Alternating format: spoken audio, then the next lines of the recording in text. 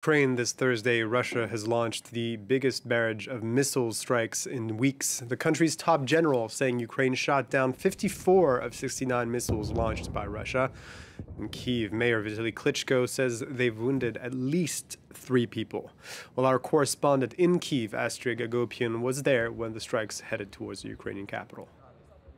This morning around 6 a.m. we woke up to the sound of sirens and air raid alarms, and we started hearing the first explosions around 8:30, after which we learned that 3 people had been wounded, including a 13-year-old teenager who is now at the hospital.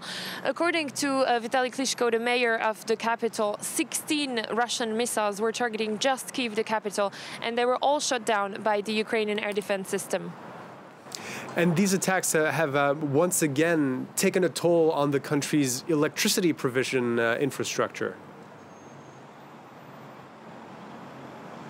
Absolutely. Currently in Kyiv, about 40% of the population have no electricity following the strikes of this morning. In the city of Lviv, in the west of the country, it's actually 90% of the city that is now without electricity, according to the mayor.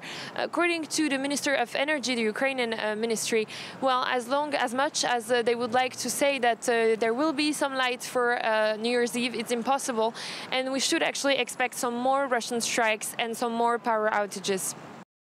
And during a visit to Kyiv on Wednesday, France's Defense Minister Sébastien Lecornu affirmed France was, quote, eager to work towards responding to Ukraine's military needs. He spoke with his Ukrainian counterpart about delivering more weapons for the war effort, including Caesar cannons. He also added that Presidents Zelensky and Macron had asked them to establish new proposals for the month of January. And he also defended Macron against accusations of being too soft on Russia.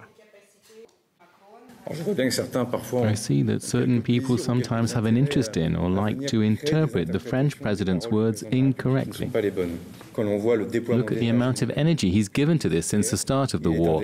He is one of the rare Western leaders to go to Moscow and to Kyiv to find a solution. And after calls by Washington